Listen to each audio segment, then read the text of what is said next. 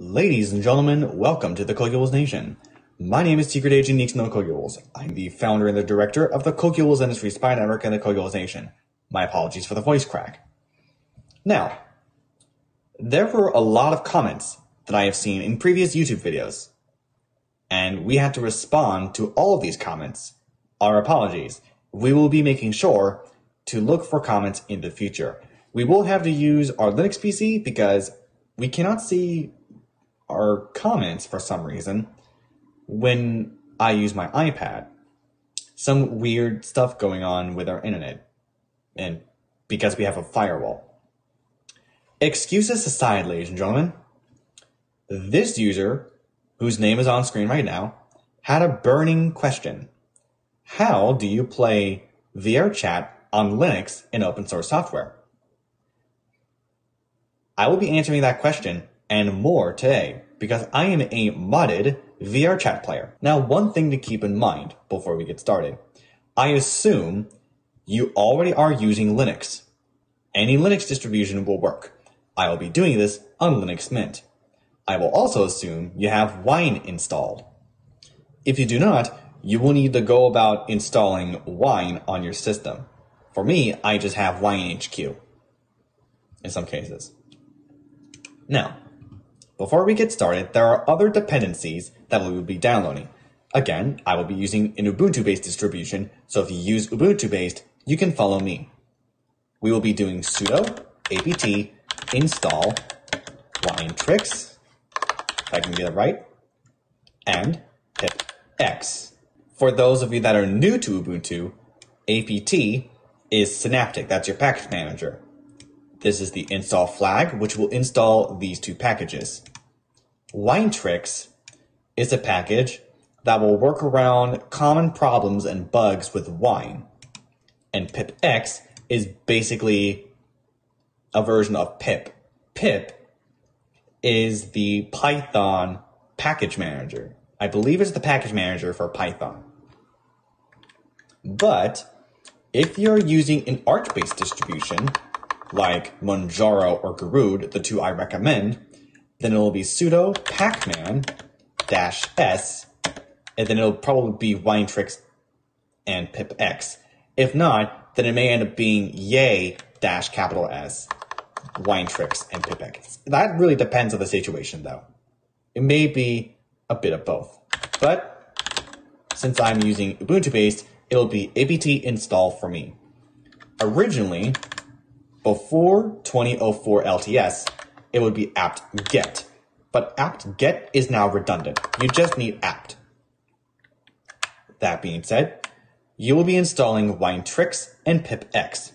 I have already done so, but you'll hit enter your password, and then you'll install as usual. If there are any dependencies, the dependencies will also be installed. Now, once you use sudo, you do not need to worry, and I do mean you do not need to worry about entering your password again. Now, with that comes this command, sudo pipx install protontricks. You will need winetricks as a dependency to install protontricks. And once protontricks is installed, you should be good to go for the next steps. This is interesting because if you know apt a little bit, if you know about the command line interface for apt, you should know a little bit about the command line interface used for pipx, or just pip in general. I would recommend pipx. That's what the Protontricks developers recommend as well. Once all of that is done, we will then go to Protontricks, and then this is important, 438100. 438100. That is your app ID for VRChat when you use a Proton prefix. Then you will want to do ycfg and look for two things. The Windows version. You will want Windows 7 or Windows 8. Experiment and see what works for you best. That will be in, I believe, the tab that shows up first. You will then go to your Libraries tab. And then in the drop-down menu, you will want to search for version, because the mod loader we will be using to install the mods called Melon Loader, with that, you will want to ensure version is allowed. So in the application settings, Windows version will be set to Windows 7. And then in the libraries, you will want to search for version.